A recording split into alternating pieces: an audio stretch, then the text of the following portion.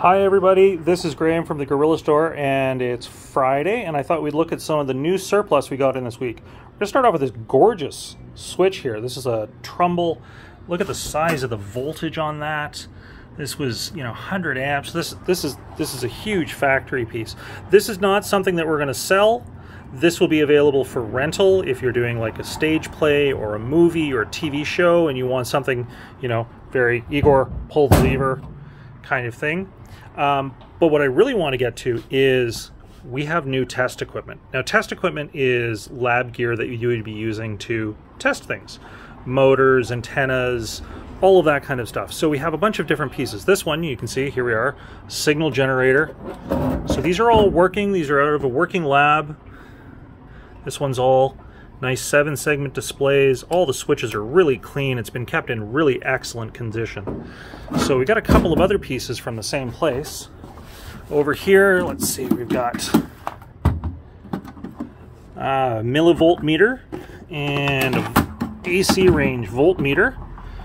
So both nice desktop units. If you're working with like smaller voltages and things. Now this one's in AC, so it's not really going to be used for Arduino projects or Raspberry Pi or anything like that, but you could probably find a use for this in something similar. If you're doing anything with AC motors or stepper motors would use an AC wave that you could then measure the draw on it with this one, and then a larger AC unit. So if you're working with, again, bigger motors, there's a lot of range on this. All the cords are intact. They're really well done. Some of these still have their certification labels on them. I picked up two really nice signal generators. Now this one's in the megahertz range, so it's obviously outside of our hearing range. This would be, testing your radio equipment. Again, if it's something like you've got a TV or a movie and you need something with like dials and knobs and have something that, an actor can play with that goes click, click, click. That's it. Let's see, over here, this is another one. This is in the kilohertz.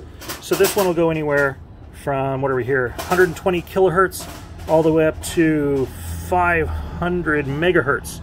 So a lot of range on this. This has a really neat geared mechanism, so you can see that turning the knob here in the middle turns more than the outside does. And this is how you select your band, which of these scales you're using right here, and then whether you're exterior mode or any of the RF outputs here, and made by Stark Industries. So good for Comic-Con. Now, here it is. This is something that is completely obsolete in many cases, but this is an old tester for transistors. Nowadays, all of this is done on your multimeter. It's right on the front. There's just like 6 little black holes. You poke your transistor into it. This will test those things, at least as far as I've checked on this. I could be completely wrong. Let me know down in the comments. But again, look at the colors. Like, equipment is not built like this anymore. Just to be able to like play with the color wheel like this, I mean, it's way better than just like 5 red numbers or anything like that. Now, as AVE said, the piece of resistance, 2 excellent oscilloscopes. So if you've never had the pleasure of working with an oscilloscope, there's just something you can mess around with and do a bunch of stuff with. You can plug in a radio signal, you can plug in, I can't turn sideways, can I? You can plug in a radio signal, you can plug in a TV signal, you can plug in a microphone, and you'll get, a wibbly display. And if you play around with it enough, you can even get a nice ring that'll then like spin around, or it'll look like a slinky, or lots of fun stuff. These are just an awesome lab toy.